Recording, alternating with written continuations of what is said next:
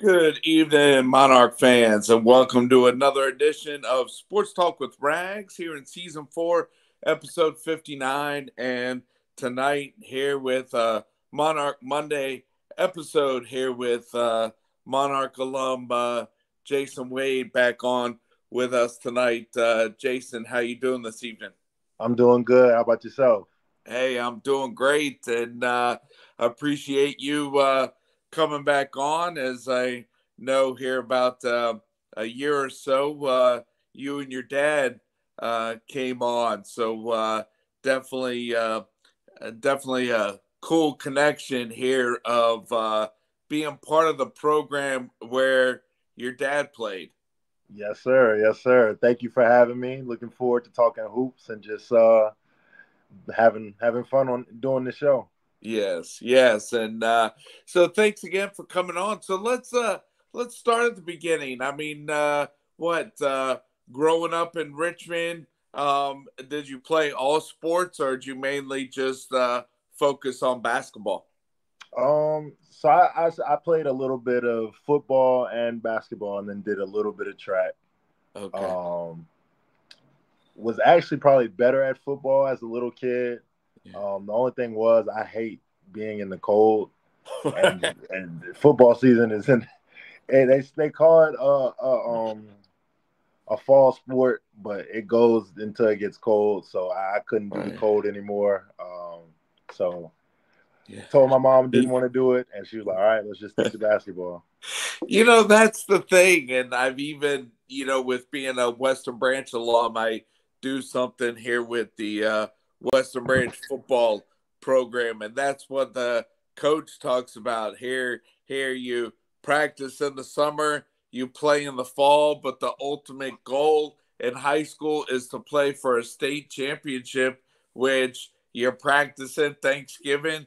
And if you Right. get to the state semis, you're playing in the first weekend in December.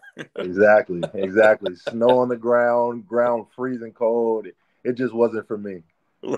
And that's why my wife Elizabeth likes to go to more basketball games than football games because basketball it's climate control. Absolutely. Absolutely. I Yeah, do not blame. I do not blame Elizabeth at all. right. Hey, so as you were getting into getting into high school and with concentrating on basketball, then playing playing the showcase circuit there with AAU when high school season wasn't when it wasn't the winter season. It was all about playing AAU there in the summertime. Right. Yeah. So that's another reason why I kind of just wanted to stick to one sport. Nowadays, it seems like if you pick a sport, they have you working out year round, whether it's 7-on-7 spring football in the off season of football, or if it's AAU travel ball during the off season of your high school season. So yeah, I played high school at Hanover. It was my first high school, No. and in the summer I would play AAU. I started with an AAU team called Team Richmond, and my dad was actually the coach. Okay. So a lot of good memories there. That's where I learned the basic fundamentals of the game under my dad, and had a great time doing it. I'm sure he enjoyed it as well. And then as I moved up in age, I moved to a team called River City Rain, which is also located in Richmond, Virginia. Okay. Had some success there, got my name out there. And for my last year, I ended up playing with Boo Williams and his Okay. EYBL team down here in Hampton, Virginia. So that was a great experience. Yeah, and really there in Hampton, I mean, if it wasn't for that Williamsburg Newport News traffic, I mean, Richmond to Hampton, you don't have to cross a tunnel, Right. but 64, especially there on the weekends, it's but that with Boo Williams, I mean, definitely go to different different tournaments to get your name out there.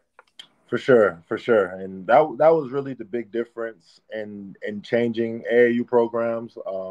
Nothing against the other programs; they just simply don't get the same exposure that the EYBL does with playing with Boo Williams, and that was a hard decision I had to make switching AAU teams. You know, playing with all my friends in Richmond that I played with for years, getting to know the coaches that coach me and helped me get to the point where I got to be able to get my name out there to play for a team as good as Boo Williams. So it was definitely a hard decision, but they understood, and they did nothing but support me. I'm still in contact with those coaches, and it turned out to be a great opportunity for me. Yeah. So when it was time, let's see, I guess when you were approaching your junior year, I mean, were you looking for VCU Richmond or ODU, or were you just looking for somewhere at in the college ranks to play, or did you have your mind set on some schools? Honestly, it was a little bit of both. You know, growing up in Richmond, VCU basketball is a huge deal. Right. And Right. then going to those games as a little kid, being in that atmosphere, being able to experience the Havoc culture was very cool. Right. And I'm not gonna lie, I did see myself if the opportunity presented itself going there. But on the flip side, during the recruitment process, I also wanted to go to a school where I felt the most love and where I felt that I was wanted the most. And at the end of the day, that's what I ended up doing. Yeah. Yes, and the thing is, I mean, playing for Jeff Jones, and then playing for the same program as where your dad was. I mean, it's kind of, you know, twofold where, here there's another generation of Wade coming to be part of the Monarch family. Absolutely, it's definitely a cool thing. And what was even more cool about it, like being his cool, chill self, he put no pressure on me picking his alma mater, and neither did my mom. My mom went here, graduated from ODU as Okay. well. You know, during the recruitment process, he let it be my own. He didn't try to interfere with anything. And I know how much he loves this school. We would come down here to some games all the time. We would go to the Richmond Coliseum when they had the CAA conference tournaments there. So I had grown up watching ODU play too, and I saw that type of atmosphere as well. But I think it was cool how my dad didn't really interfere. He let me, kind of handle the whole recruitment process as a young man, and just gave me advice when I asked for it. But yeah, it worked out. During the recruitment process, like I mentioned earlier, just kind of ended up picking the school that I felt wanted me the most, and that was Coach Jones and Coach Stiff and Crisco and Coach Richardson at the time, and Coach Jefferson. We would have 6 a.m. workouts every morning, and they would be at all of them. So versus the other schools who recruit me, some wasn't their fault. They were far distances away, Right. but for them to wake up that early one and come down 64 with all that traffic just to watch me work out at 6 a.m. That meant a lot to me. That showed me everything I needed to know. And then on top of that, coming on my visit, meeting the players that were already here, BJ Stiff, Ahmad Caver, Aaron Carver, Marquise Godwin at the time, and numerous of others. After that, it was definitely where I wanted to be. Right. And then with coming here, and then also here with not being too far from home, and then playing William and Mary non-conference, so definitely definitely some schools here where your parents, drive down to Williamsburg, or of course, make that drive down to Chartway Arena. I know with technology, ESPN Plus, a lot of games are covered, but also picking a program here in Norfolk, not too far for your family to hop on the road and see you play in person. Absolutely. And you know, for them getting to the games, that wasn't the problem because they basically came to every game I played as an athlete, whether it was Okay. Texas, Florida, Okay. they Hawaii, Yeah. Cayman Islands, Virgin Islands, like they always found a way to make it to my games. But on the flip, just me being homesick and being able to get home to see the rest of my immediate family that weren't able to travel as much as my parents and my grandparents Yeah. really meant the world to me. You know, my family, we were close knitted. We always hang out every Friday. Every Friday night, we have a cookout, Oh, and just cool. having the ability to shoot down 64 every Friday, if I was able to just spend some time with them and kind of relax and get my mind off basketball and off school was a good thing for me, and I think it balanced the relationship of being a student athlete, which is not easy, and Right. a kid.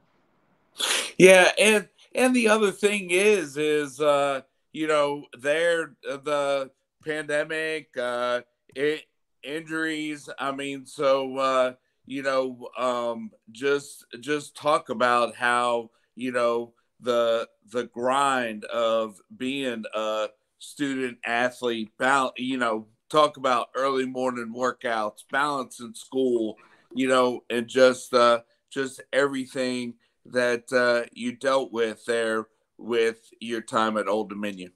Right. I mean, it's definitely a grind. You know, when you first get to campus, you know the guys you're playing with, but you don't really know them. At the Right. time when you first start and that those first summer workouts, so you're kind of scared, you're kind of timid as a freshman, you're on edge, you don't really know what to expect, but at the same time, you're excited and thankful for the opportunity.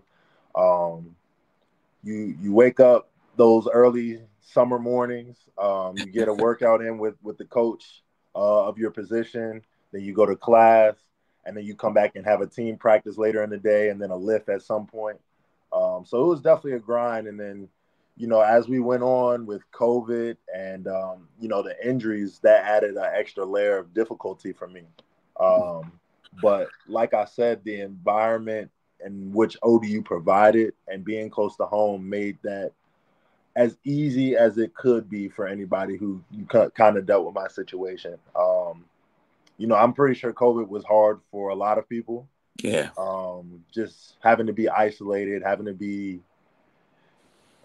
not able to do your normal everyday activities, your normal routines. So it threw a lot of people off. But I think just having the teammates I had at the time, having the coaches I had at the time, and then having my family really pushed me through. Um, it wasn't easy, being away from the guys as they traveled. And then I would have to stay back so I can do my physical therapy and just be in the room alone. All your roommates are gone for 3-4 days, and you're just in the room, doing homework, watching TV. Um, and that's where the family being close kind of played in. They would shoot down and spend Yeah. time with me, so I wasn't alone during those times. Kind of get my mind off, the stresses of the injury and what all that entailed. But it wasn't easy, but we made it work. Right. And I don't regret. I don't wish anything was different. I'm very happy where I am in life right now, and I'm just thankful for the people who, kind of stood behind me through the whole process. Monarch Nation did nothing but show support and show love to me and my family during those times, and um, I'm just very thankful for it all. Yeah, and then where you are, to piggyback on where you are now. I mean, with being a GA? Is it something that, the last year of you being a student athlete, you kind of talk to the current staff, or do you kind of see, where you want to get your masters and, see what's open? How does an opportunity come open to where you are now? Just like I said, touching back on what I said, just being around the people who love and support you, who wanted me at the school in the first place. Um, at the time when the year was finishing up last year, it was uncertain if I was going to have another year to play due to injury and due to COVID. Um, it turned out that I did. The NCAA cleared everyone who had that COVID season or had an injury during that I think 6-year time period was Right. able to play another year. But me knowing my body and myself, I wasn't physically able. I wouldn't say able. I just think it was trying to think of the right word. I don't want to say a waste, Right. but it would be kind of almost not helping the program if we can get a player who is in much better physical form than I was at the time to come in and take that scholarship spot and help the team get back to the great success that we had in the years. And I was totally okay with that. I came to terms with that as the year. Coach Jeff Jones at the time was like, maybe we can, maybe get you a GA spot. And that way you'll be able to finish your master's that I had started the previous year before. Okay. And I had mentioned we had a couple conversations about what I wanted to do after basketball, and coaching definitely came up in the conversation. So it was a perfect opportunity to kind of get my foot in the coaching world and kind of learn and still be part of a team, which I love. So. All right. Yeah. Yes. And now with being part of Coach Mike Jones's staff, I mean, I know that he coached at DeMatha, but he's an ODU alum. So so with you being in Richmond, did you know him before here with getting to be part of his staff here with being a GA? No, sir. So I did not know him personally. I have heard a bunch of great things about him Right. when he was hired. Yeah. And I would say to this point, he's lived up to all those great things. He's a great person to kind of be under, kind of fall under his wing. And so is Jeff Jones. Their styles are different. Right. Both care about their players. Both are very passionate about winning. But I would say, in my benefit, it was helpful to kind of come in the coaching world under a new coach who didn't know me, that I wasn't familiar with. Okay. Because it kind of got me out of my comfort zone, right? Me Right. and Coach Jones, Jeff Jones, have known each other for forever. Not Right. forever, but a long Right. time, 6 Right. years, right? Right. So going into the work environment with him, I feel like it would almost be kind of like not work. It would be kind of, we know each other. We're just Right. right. So coming under Mike Jones, Right. it kind of brought a sense of, okay, let me prove myself. Let me show him I know the game. Let me show him that I can learn, that I'm a fast learner, that I can relate to him and his new coaching staff that he brought in. I can relate to the players that he brought in. And I think long term is going to help me in the professional world. Like, it's getting me ready to, step into another job opportunity where I've had that experience of coming in and being around all new coworkers and Yeah. just trying to be as professional as possible, and learning and trying to win basketball games. Right. Yes. And, not only with the staff that he's built, but then having another ODU alum and his teammate there, Odell, Right. coming back and being part of the coaching staff. Right, right. That speaks for itself. Anybody who has worn that ODU jersey, I already consider as family. We've all been out there on the court fighting for the same thing under the same university, and you know, those guys knows what it takes to win. They won here, and they know how to get it done. And I'm very thankful to be under them and the rest of the coaching staff. But like you said, for them to be alumni speaks volumes. It shows how much ODU University has impacted the young student athletes' lives as they grown up and got into their work professions, that they were, didn't hesitate to come back to work for the ODU, the program that they went to. And I feel the same way about it. And I'm just very happy to be able to work with these guys and try to, essentially win and get ODU back to the powerhouse that it was back in the day. Yeah, and and then also I know with Elizabeth and I being season ticket holders, and we've gone to the Monarch dinner that was off of Hampton Boulevard there at the Norfolk Yacht Club, and a little bit there was mingling there at the beginning, but then it was pretty much a sit down dinner. What the athletic department did last Wednesday evening, a little bit more informal setting. And, there in the Blue Room there at Chartway Arena. I mean, I know that I had a situation at the house, so I didn't even know if I could be able to make it. But, once I made it, I mean, at first, there were no empty seats. I mean, Yeah, so Ted Alexander does a great job emceeing, and and then being a broadcaster there of ODU football and ODU men's basketball. But there was a great crowd there to support the program there last Wednesday. absolutely. And to touch on Ted being a great MC, he's one of the best. Tip of the hat to Ted, at like one of the best. But Right. yeah, like you said, it was a lot of people in there. We were thankful for every person that came and showed up and showed love and wanted to meet the Monarchs. You can feel the excitement in the air for this upcoming season. And, a lot of that goes to, like we talked about, Coach being an alumni, and then Odell Hodge coming back being an alumni, and then the guys that we recruited who are all good players and even more importantly, good guys off the court. And I'm sure that the fans sensed that when they got a chance to mingle and meet these guys.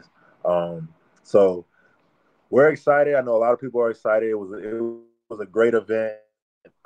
Shout out to the ODAF of OU who put the event on. They did a great job, and we're excited. We're excited to get things rolling.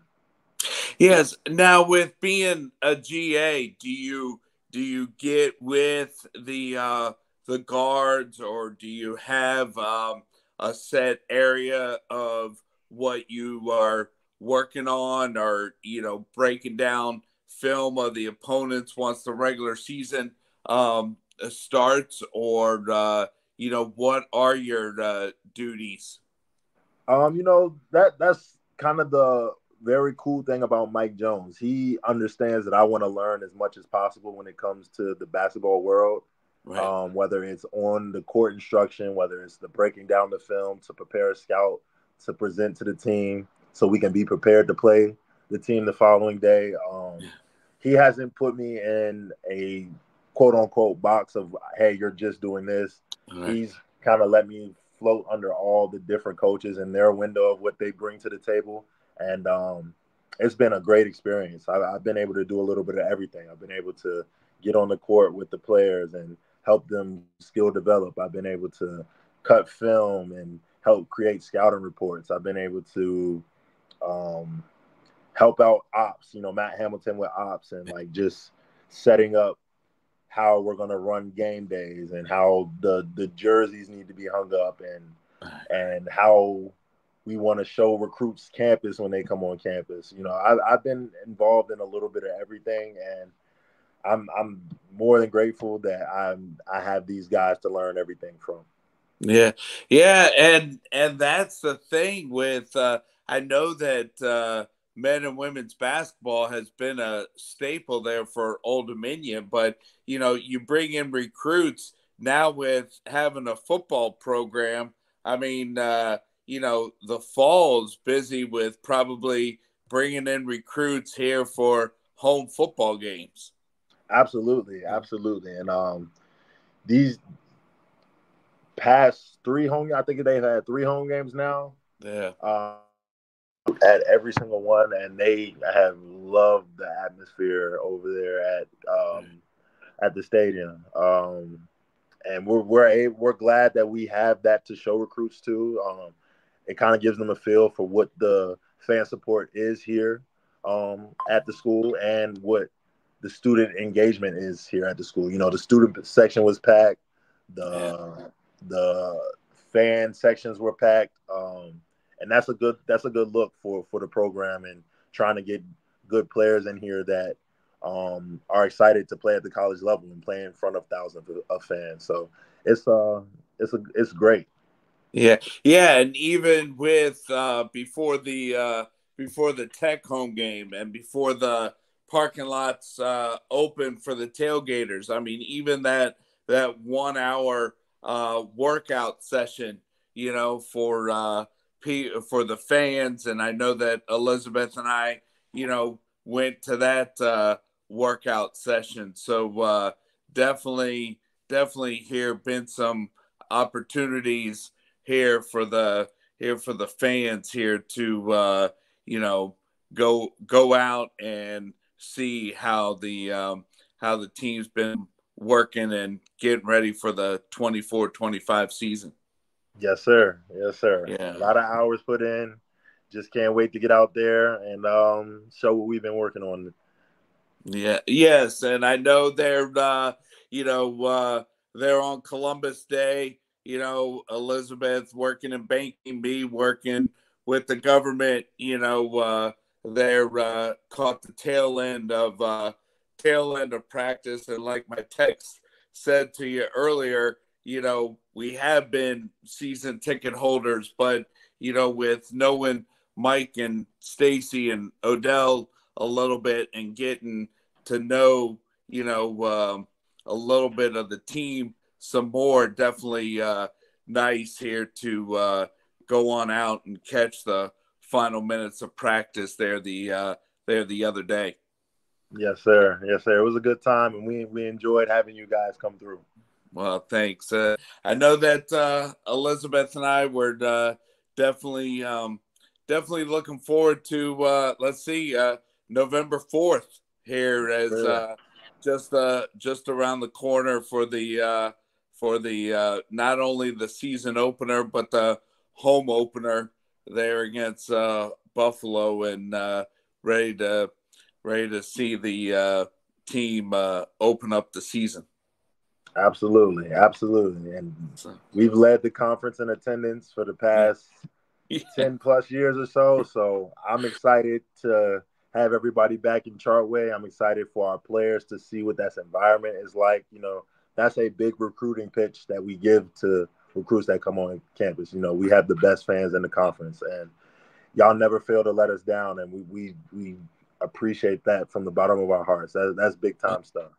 Well, thanks, and that's the thing. Like the last couple years, I mean, the social media comments, you know, about with leading in attendance. You know, I guess I was just showing my age. It's like, hey, y'all, ever since Chartway has opened, or you know, definitely, I remember, you know, getting up with some friends and going down the Scope and you know, seeing Scope be packed or the field house there. So, you know, definitely the one constant thing here has been the consistent support there of Lady Monarchs and the men's program.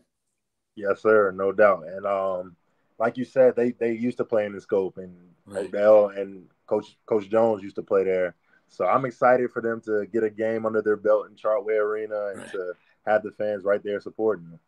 Yes. Well, hey, Jason, thanks for coming on, and see you at the home games, and go Monarchs. Yes, sir. Thank you for having me, and All right. go Monarchs. See All you there. right. All right. Thanks again. Yes, sir. Thank you.